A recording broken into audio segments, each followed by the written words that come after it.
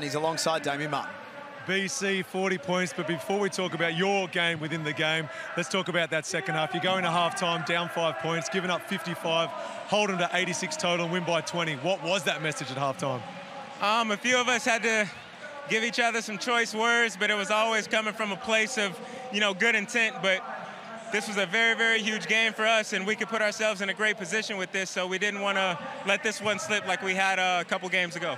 Win or lose, the Wildcats always get together at centre court and they address the game immediately afterwards. It looked like Jesse Wagstaff had a lot to say. Do you mind sharing some of his message? Long story short, it's going to be deja vu all over again where we play in, I guess, under 48 hours. It's going to be another sellout game, and I think they're good on the offensive glass, so we're going to have to make sure we continue to work on that end of the floor. You know Scott Roth, you know the guys he coaches. What will you have to make changes to in order to be able to go out of this weekend with a doubleheader win? We just got to have to match their intensity. That's one thing that stands out about Tassie. They play from start to finish, whether they're up 20 or down 20, which is very impressive. So we got to match that effort, and yeah, we'll see how we go from there. Hopefully the ball's falling. All right, mate, enough of the pleasantries. Let's talk about that 40 piece. How did you feel out there from start to finish? It just looked like you had a point to prove.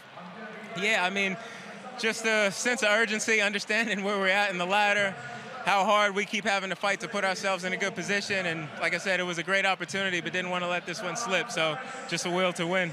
I thought one guy who stood up in the minutes he was given, especially at the defensive end, was Mitch Norton. What did you make of his game as he has been struggling both with injury and playing time?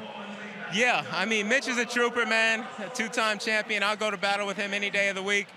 He's been struggling with injuries, but as you can see, he's starting to get his groove back, and he did a pretty good job on Harvey. Harvey hit some tough shots, but he made him work for it, and that's all you can ask for when you're playing a tough offensive player. Bryce, thank you for putting on such a special display. A lot of people won't forget tonight. Best of luck on Sunday. You're welcome. We should never, ever take this man for granted.